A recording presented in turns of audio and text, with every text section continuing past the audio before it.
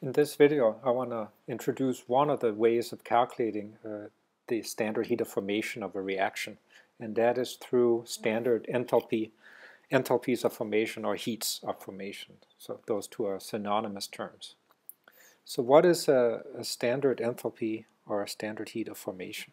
It is the enthalpy change for a reaction where you make a molecule out of the elements in their standard state. So for example, here in ethane, ethane contains carbon and hydrogen, and so the standard formation enthalpy of ethane is the enthalpy change for this reaction, where the reactants is carbon in the natural state, which is graphite, and hydrogen in the natural state, which is H2 gas. Then you can use these heats of formation to calculate enthalpy changes. So the enthalpy change for this reaction here, the enthalpy change for this reaction can be gotten by the difference in heats of formation or in standard enthalpies of formation. So standard enthalpy of formation of the products minus standard enthalpy of formation of the reactants. And of course, if one of your components is an element in its standard state, right, that enthalpy of formation will be 0 because you have H2 gas both as the reactants and products.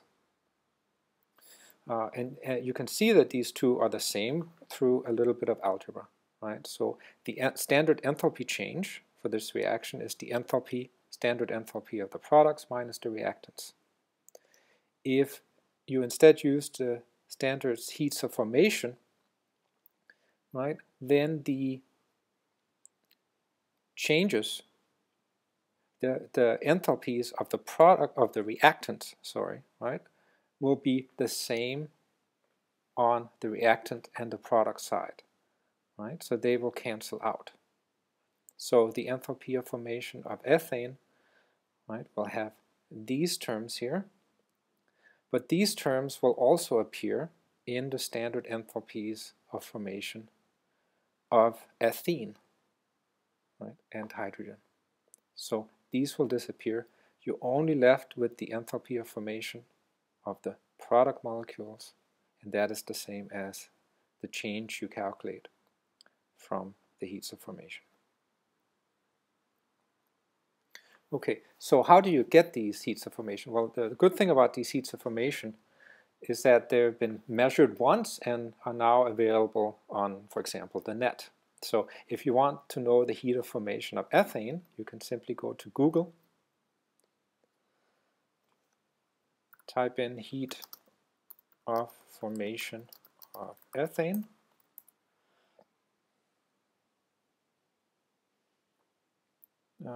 you get, let's look at this one, data table sounds promising, and sure enough, here you have the standard heat of formation of ethane. But let's say that you're dealing with some kind of unusual molecule that you can't find, for which you can't find the heat of formation on the web. Well, you can estimate it by using a tool called a molecular calculator, or MolCalc. So you won't get the exact heat of formation, but you'll get a reasonable estimate. So if we want to know the heat of formation of ethane, we have to first build ethane, calculate,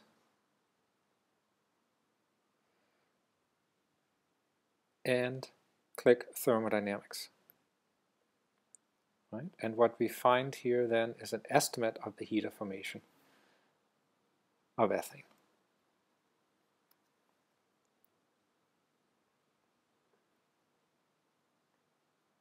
Okay. And this just summarizes the two things. You'll see that the values here are different. They can be quite different because this, after all, is only an estimate, but it's better than nothing.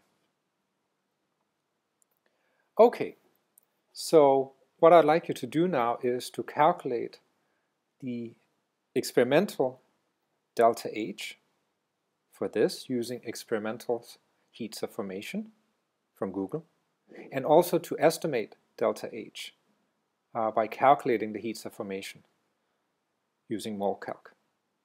So the right answer is one of these four. So click pause, go to work, and when you think you have the right answer, then press play. Ready? Okay, so the right answer is D. If here is the experimental value for the heats of formation of ethane, we just looked that up, and the same table contains the corresponding value for ethene. And of course, you don't need to look the heat of formation of H2 up, because that's 0 by definition. And if you take this number and subtract this number, you get this number.